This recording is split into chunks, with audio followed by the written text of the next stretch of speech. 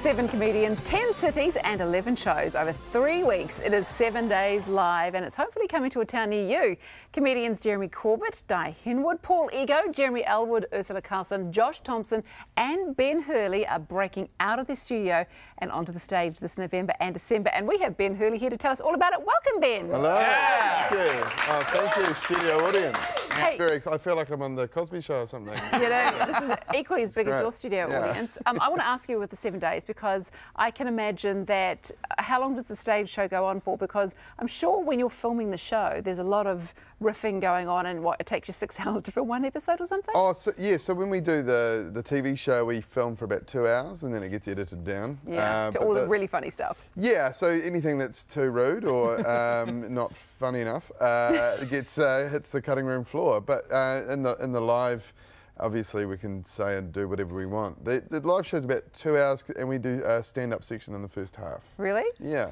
That sounds pretty cool. No, because I quite often watch the outtakes of 7 days because they and I think, oh, no wonder they didn't put that on TV. Yeah, it's a bit risque. Where do you get to see those? Just on the website. You just go to the 7 Literally, days. like, lawyers have to watch it before it gets broadcast, so... Because it's even the stuff that goes to air is pretty risque sometimes, isn't I don't it? know what you're talking about. It's very conservative, very tame. They could broadcast at the same time as this show. Actually, you know what? They probably should. Should. Maybe... How do you get better, all those people, you know, just to start working on what has been happening in the news? Do they have to sit down and read a newspaper to come up with their jokes, or do they just do it naturally? Yeah, I guess everybody has a certain amount of knowledge about the world, except for Josh Thompson, who has no idea about anything. So yeah, you know, I mean, obviously, it's a great time to be talking about the news, because to be making funnies about the news. Yeah, I mean, we have a host of a reality show as the most powerful person on earth. I mean, you know, if we did that in New Zealand, Mike would be the Prime Minister. So well, he's got a bit of he's at a bit of a loose end after the show, so maybe he should. True. You are our Donald Trump. Oh, good. So, yeah. Oh, that's awkward. Just got to work on your hair game. You're true.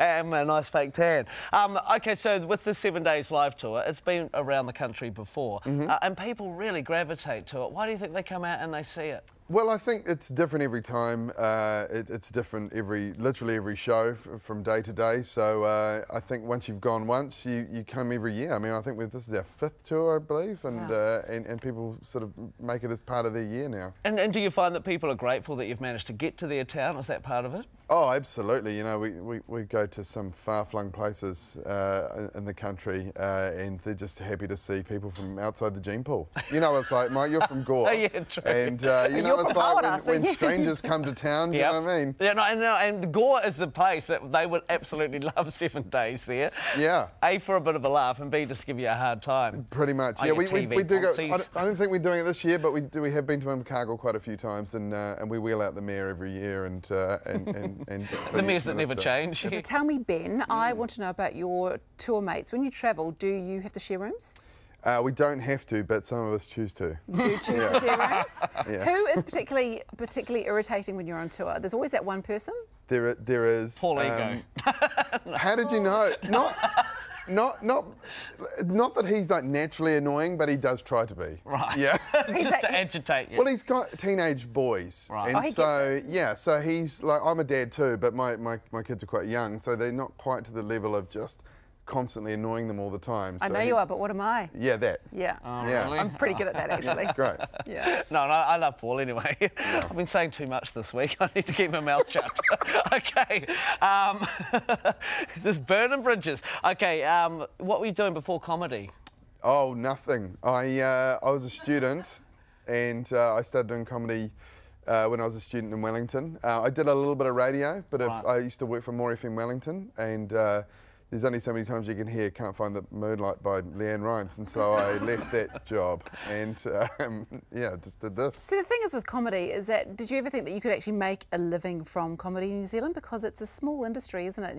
You know, it's a difficult one. Yeah, I guess Not for you, obviously, but for everyone else. Yeah, it's always just been my, you know, aim to make a living from it. So it was always amazing to me. I grew up in a little small town called Hawera on the west coast of the North Island, and the idea of being a professional comedian was just insane, you know. You either went out of the town or you got a job at the chemist, or that was kind of your options. Bread making place. Or up the coast in Manaia, yeah, at Yarrows. Nice. Yeah. Good reference. But yeah, so just incredible to me that I can do this for a living. And why do you think Kiwis, because they clearly love 7 days, I mean, it's been going 7 years, why do you think they love the TV show as well as the live show? It's funny.